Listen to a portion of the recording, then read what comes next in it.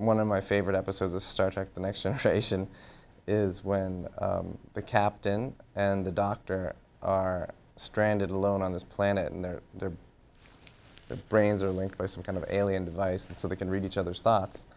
And they're trying to get somewhere, and the captain says, "We're going this way." And the doctor says, "You don't know which way to go, do you?" Because she can read his thoughts. And he explains to her that sometimes part of being a leader means just picking a way and being confident about it and going, because people want to be led. It rang really true to me.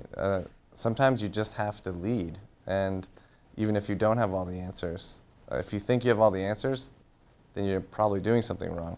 But good leadership means being willing to have the confidence to move forward even if you don't feel like you have all the answers.